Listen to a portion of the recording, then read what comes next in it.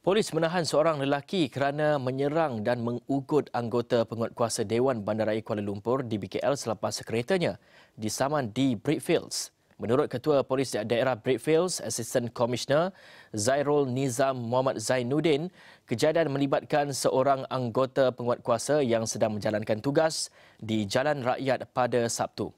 Suspek lelaki dikatakan menjerit dan membalin satu gelas tidak berisi air ke arah pengadu namun dapat dielak pengadu.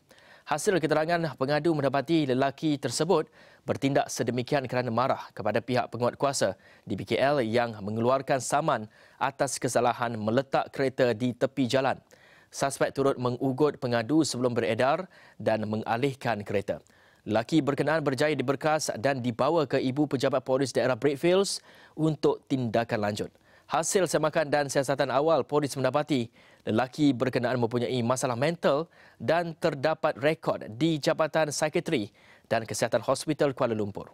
Lelaki yang berumur 37 tahun itu diserahkan kepada pihak keluarga.